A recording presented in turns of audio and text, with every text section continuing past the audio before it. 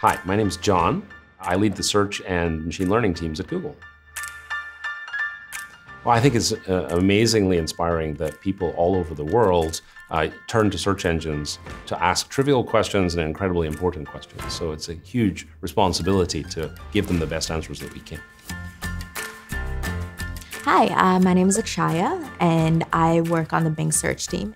There are many times where we'll start looking into artificial intelligence and machine learning, but we have to address how are the users going to use this? Because end of the day, we want to make an impact to society. Let's ask a simple question. How long does it take to travel to Mars? Where did these results come from? And why was this listed before the other one? Okay, let's dive in and see how the search engine turned your request into a result. The first thing you need to know is that when you do a search, the search engine isn't actually going out to the World Wide Web to run your search in real time. And that's because there's over 1 billion websites on the internet and hundreds more are being created every single minute. So if the search engine had to look through every single site to find the one you wanted, it would just take forever.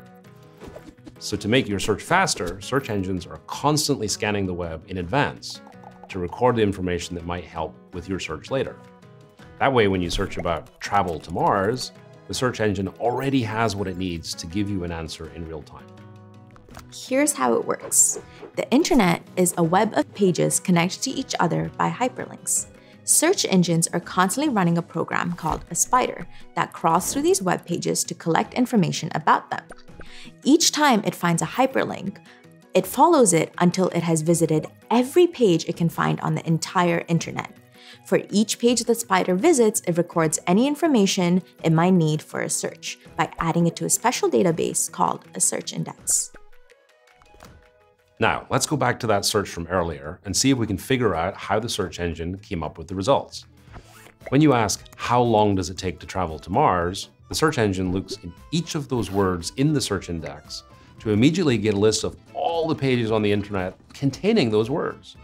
But just looking for these search terms could return millions of pages, so the search engine needs to be able to determine the best matches to show you first.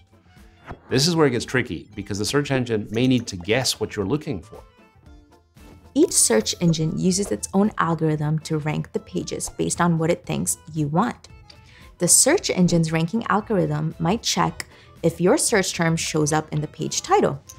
It might check if all of the words show up next to each other, or any number of other calculations that help it better determine which pages you'll want to see and which you won't. Google invented the most famous algorithm for choosing the most relevant results for a search by taking into account how many other web pages link to a given page. The idea is that if lots of websites think that a web page is interesting, then it's probably the one you're looking for. This algorithm is called PageRank, not because it ranks web pages, but because it was named after its inventor, Larry Page, who's one of the founders of Google. Because a website often makes money when you visit it, spammers are constantly trying to find ways to game the search algorithm so that their pages are listed higher in the results. Search engines regularly update their algorithms to prevent fake or untrustworthy sites from reaching the top. Ultimately, it's up to you to keep an eye out for these pages that are untrustworthy by looking at the web address and making sure it's a reliable source. Search programs are always evolving to improve the algorithms so that they return better results, faster results than their competitors. Today's search engines even use information that you haven't explicitly provided to help you narrow down your search. So for example, if you did a search for dog parks, many search engines would give you results for all the dog parks nearby, even though you didn't type in your location. Modern search engines also understand more than just the words on a page, but what they actually mean in order to find the best one that matches what you're looking for. For example, if you search for fast picture, it will know you're looking for an athlete. But if you search for large picture, it will find you options for your kitchen. To understand the words better, we use something called machine learning, a type of artificial intelligence. It enables search algorithms to search out not just individual letters or words in the page, but understand the underlying meaning of the words.